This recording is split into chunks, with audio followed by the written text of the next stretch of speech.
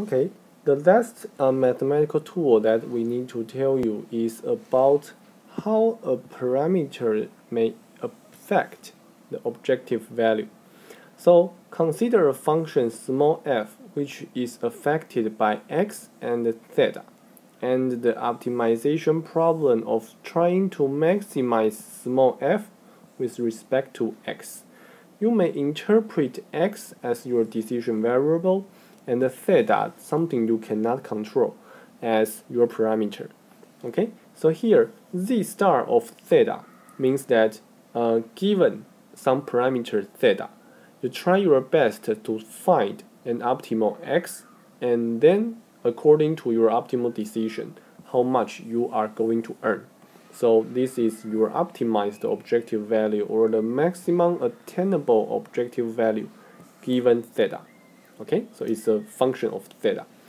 If we say that x star of theta is the maximum or the maximizer of small f, okay, then we can further express z star of theta as this. It's just that we plug in the optimal solution of x into our objective function. Then we're going to get z star, of course.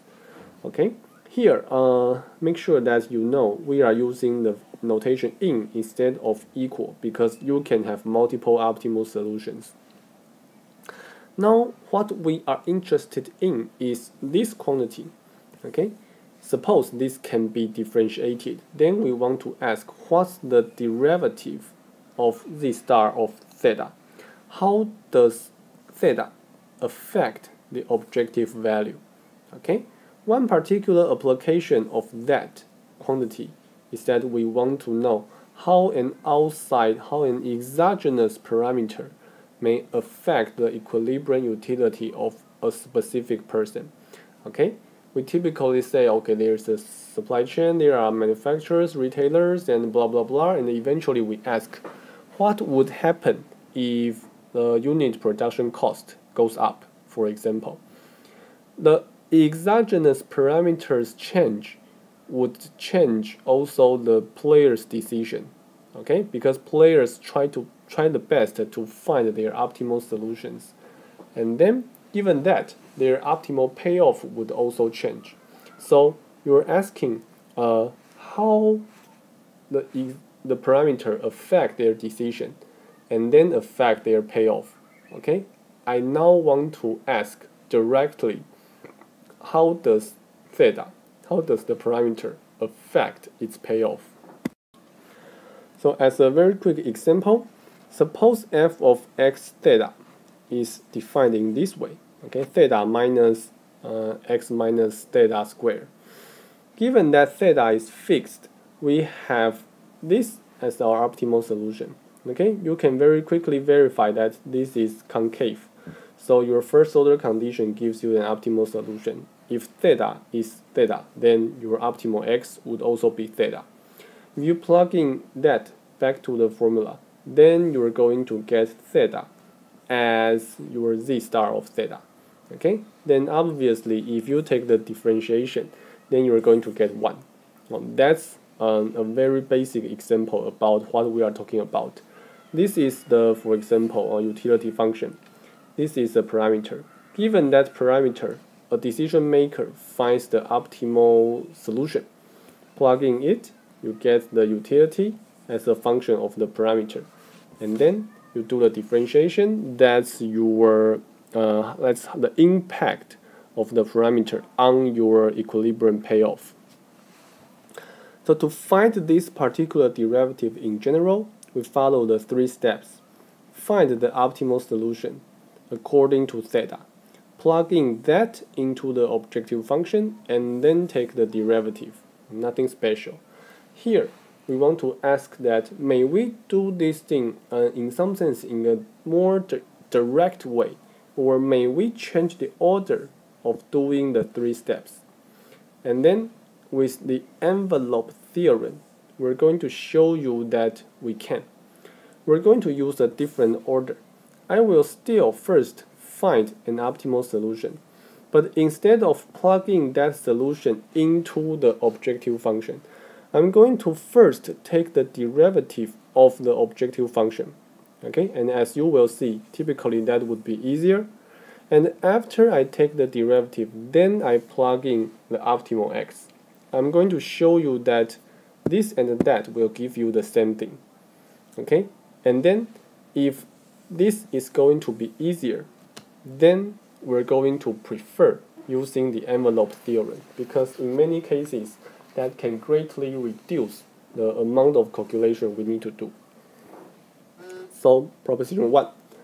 Proposition 1 is that given a function small f, that x star of theta be an optimal solution when theta is given, and that z star of theta be the optimized objective value. Then if you want to find how theta affects z star of theta, what you may do is to first you take derivative of f with respect to theta by assuming that x is a constant. And after you do that, after you find the derivative, then plug in the optimal solution as a function of theta. So let's see how to use it. Let's see how to prove it first. So I want to calculate this, right? And z star is just f of x star and then theta. So this is just by definition. And then when I go from the first line to the second line, I use something called the total differential formula. Okay, because f has two components. F have two parameters or two arguments. So what I should do is to first use take a derivative of f with respect to the first argument. And then the first argument itself is a function of theta. So I need to do that again. And then multiply them. And then I need to do a second part. F has a second argument, so I need to differentiate f according to the second argument. Okay, so this is how I get this particular thing according to our the so-called total differential formula. Once I do that, I'm going to plug in the optimal solution into those x parts. And you're going to plug in x to here and here because at this moment you are assuming that x is still a constant. Okay, x is still a constant, and then you plug in after that. So from here to here you are talking about total differential. And then okay, so now let's do it. Let's plug in x. Let's plug in x. The interesting thing is that when you plug in x into the first term, because the value of your x is an optimal solution, so when you plug in, you're going to get 0 directly. Why? Because your x star satisfies the first order condition of small f. So that's why this particular derivative must be 0 at any optimal solution, right? If x is really optimal, then f would be the derivative of x must be 0 at that optimal solution. So that's why we can cancel out the first term and eventually only get the last term. And that's exactly your envelope theorem. F take derivative with respect to theta by assuming that x is a constant. And after that, plug in your optimal solution. So consider the example that we did 2 slides ago. Now I don't want to plug in x first. I want to first find the derivative. And if I try to do that, now I take derivative with respect to theta by assuming that x is a constant. Okay, so I get 1 plus 2 times x minus theta. Here, I don't treat x as x of theta. I only treat it as a constant.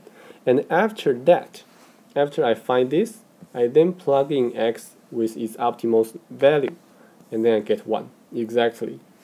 Or, as in another example, I have this, okay, small f as negative 1 over 3 times x to the power of 3 plus theta times x. Now, if I don't have the envelope theorem, what I should do is to first find an optimal solution. Okay, again, you can verify that with first order condition, this is your optimal solution. And then plug in that to get z star of theta as a function of theta. Okay, I can do it. And then lastly, do the differentiation.